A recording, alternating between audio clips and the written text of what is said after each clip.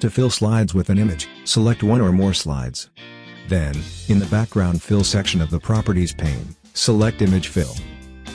Click on one of these buttons to select an image from your project or from your computer. After that, select the Fill option, either Tile or Stretch, to fit your needs.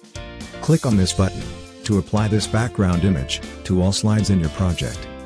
Meanwhile, select this checkbox to hide background objects in the slides.